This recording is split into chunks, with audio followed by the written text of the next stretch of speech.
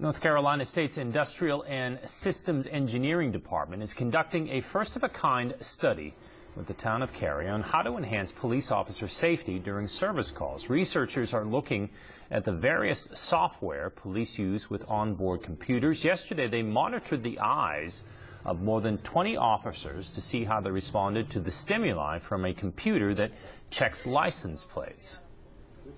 The goal for this experiment was to how we can redesign the plate number check task for the officers in order to enhance the task and enhance the performance in terms of task completion time for them. Well, my hopes are that this will help drive forward the use of this technology, the use of this equipment inside the patrol cars, so the officers can do what they do in a more efficient and effective manner.